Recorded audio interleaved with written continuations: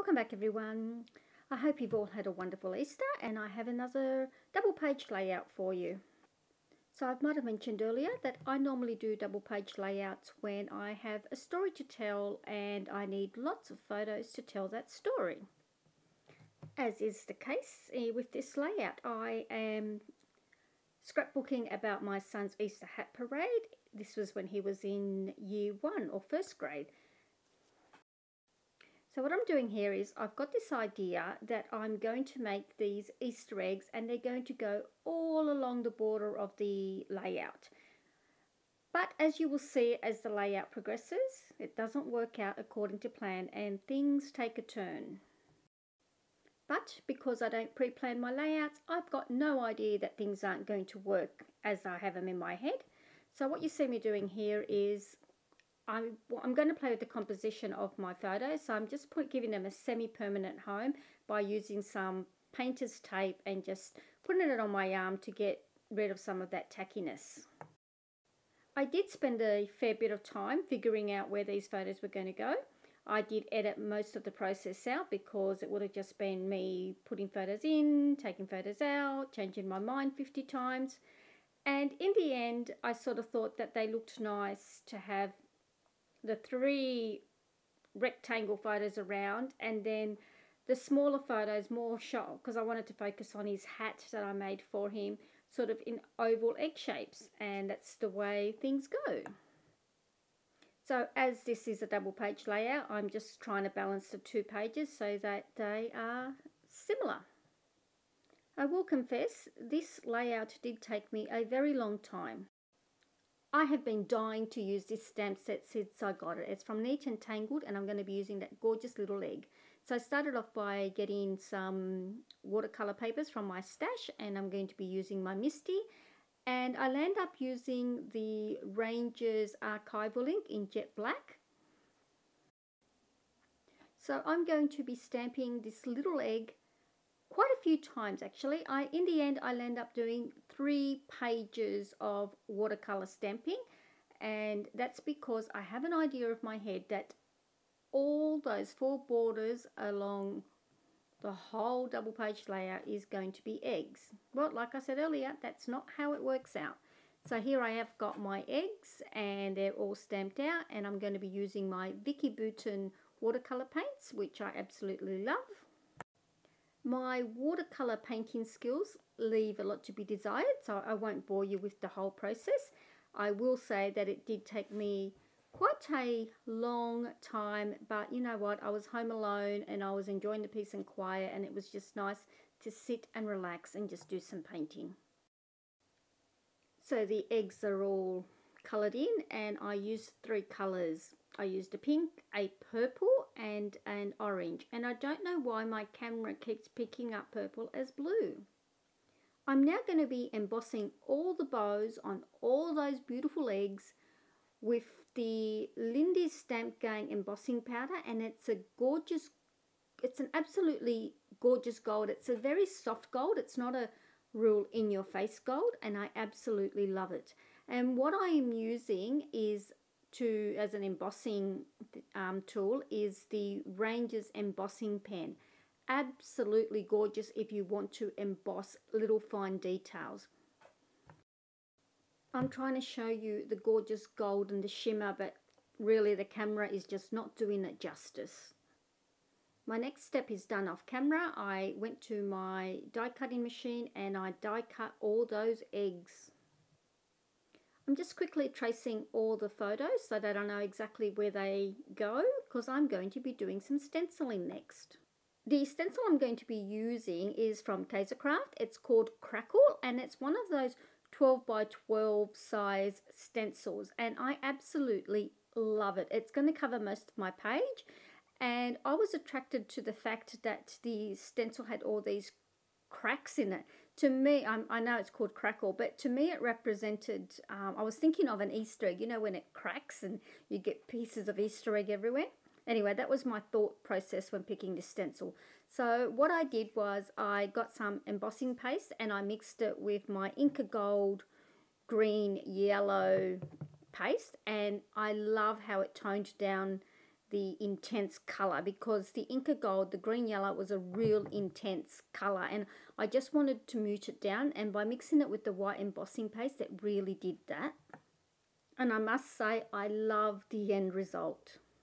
I love how you can take a stencil, plain paper, put some color, embossing paste, whatever you want to do, and it just changes the whole look, and it really just makes the layout. Oh my gosh, I just love how this turned out, and to me it just I keep thinking that chocolate has just cracked open all over my 2 pages. And now this was my original plan, was to get all these little eggs that I put so much effort into making and have them as a border all around my 2 pages. It's at this point that I realize my egg border idea is not going to work, and I start getting upset and a little bit frustrated, because I spent so much time making these eggs and I really wanted to use them, and in my head this border was going to be absolutely perfect, but in real life not so.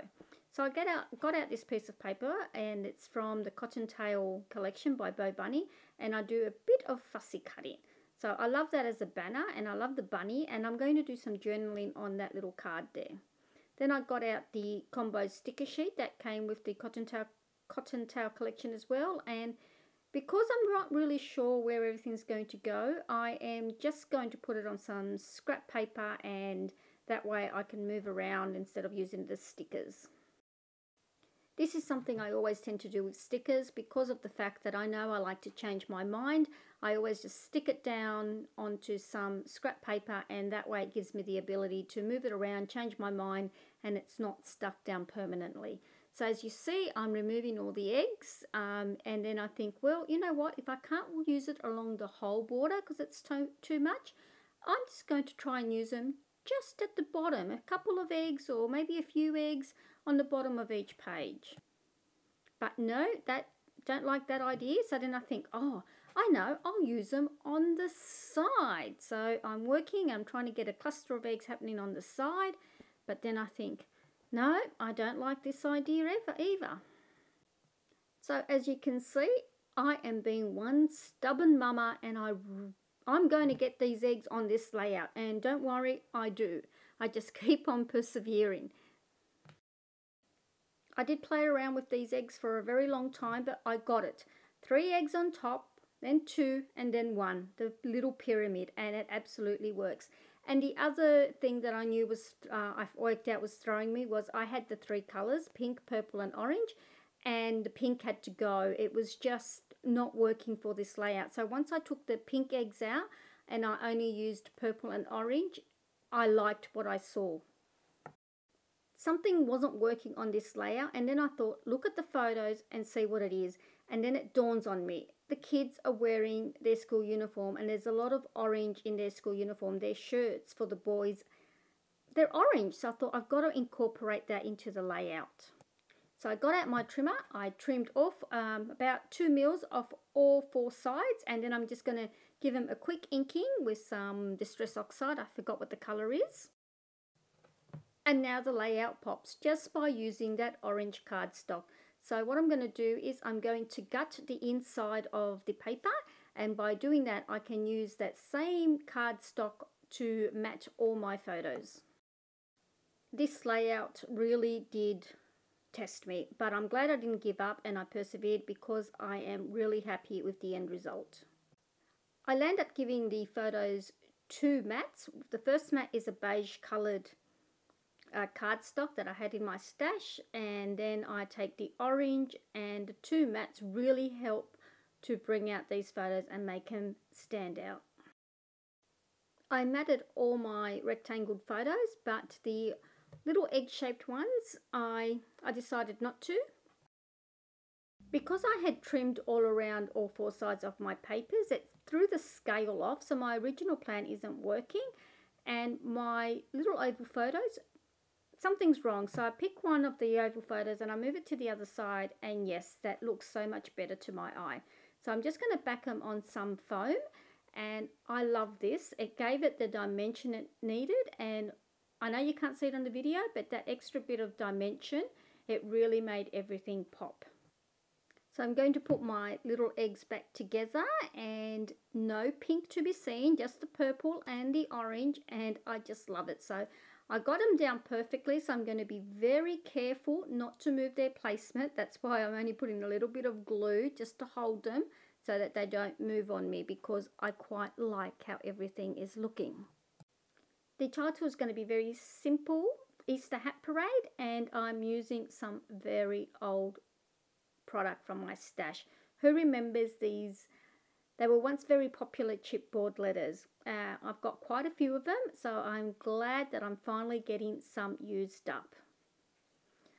And back to my Inca Gold in that lovely green yellow, and this is perfect for it. I just put it on my finger, rub it on, and yes, the cotton bud is just to get into all those little nooks and crannies that my finger was a bit too fat and porky for, but love, love, love it. And that's it. I just love it all. I'm really happy. I did struggle with this layout, I will not lie, but I'm glad I persevered. Okay, we're at the end now. If you're still with me, thank you so much. I know it was a long video, but it was 2 pages, and yeah, I tried to get it as short as I could. But thank you everyone. Till next time.